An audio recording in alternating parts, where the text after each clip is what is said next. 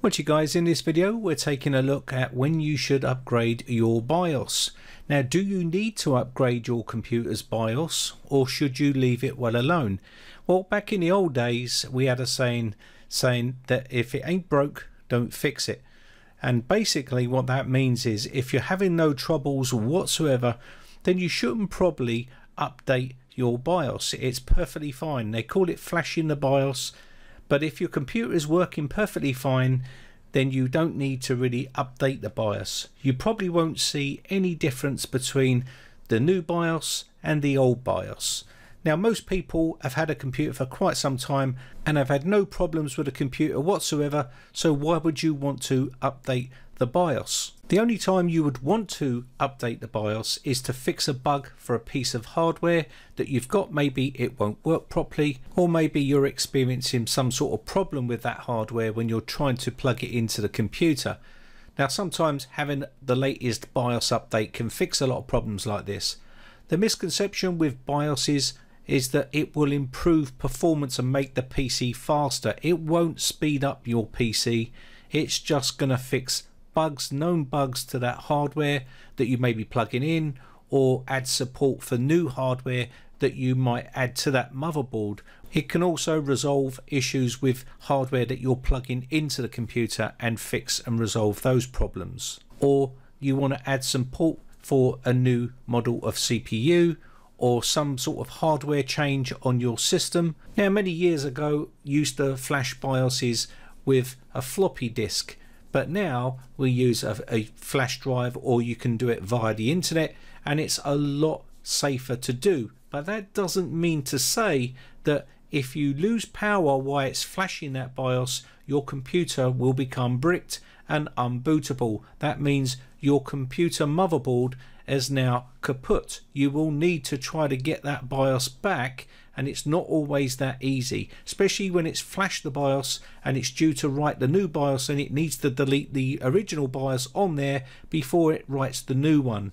Now, there's a lot more safety measures on the newer motherboards. As you can see here, they have dual BIOSes, and they also have other ways of getting your motherboard back up and running. But that is still a risky business, and as you can see here, this is ASRock's website. It doesn't really matter what type of motherboard you got, whether it's MSI, ASRock, Asus, Gigabyte, any of the big main manufacturers. They will all have a website where you'll go to the support page and download drivers and also BIOS versions. Now, when you go here, you will see under the BIOS area there is a big warning sign saying please read this information below before downloading and updating your BIOS. We do not recommend users to update their BIOS if the system is already running normally. So when is the right time to flash your BIOS? When should you flash your BIOS? Well, you should go to the manufacturer's website and check to see what bug fixes they are.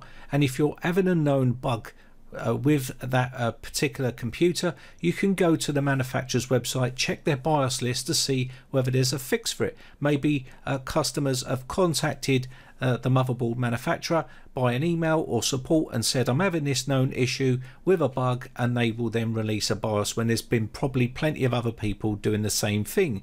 So known bugs, hardware support, maybe you've got a camera or something like that that's not working correctly with that motherboard. What they would then do is put out a BIOS update for that, and they would list it with that. You would obviously put the BIOS onto a flash drive, and you would then flash the BIOS only if you're having an issue. So known issues to the motherboard manufacturer, they normally release BIOS updates.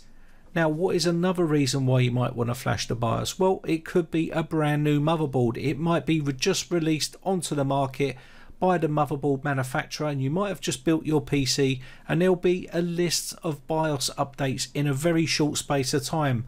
That's because when they release these BIOSes, they start to get known issues to that motherboard, and they will start releasing loads of BIOSes. Normally this tapers out after a period of time, and you won't see many more BIOS updates for that motherboard, because we're living in a world where we're updating hardware so quickly that it becomes obsolete. So if you're not experiencing any bugs or problems, and you don't need any hardware support or anything like that whatsoever, and everything is working hunky-dory, then you don't really need to bother updating the BIOS. There's not much point. The manufacturers are telling you that not to update it if it's working fine. Now, if you're a gamer and you're having a game and you're experiencing some sort of problems, maybe it's to do with the BIOS, and you can check the manufacturer's website and then rectify that by flashing the BIOS. If you're having issues, that is the only time you need to really do it.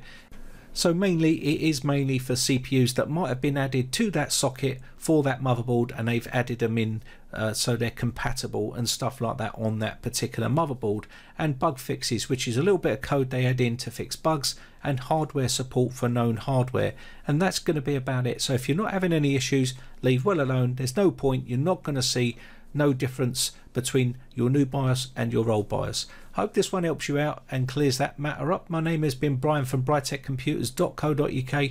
Have a great day, and I shall see you again for another video tomorrow. Bye for now. Now, if you haven't subscribed yet, hit the red subscribe button and hit the bell notification button and click all to be notified when we upload new videos.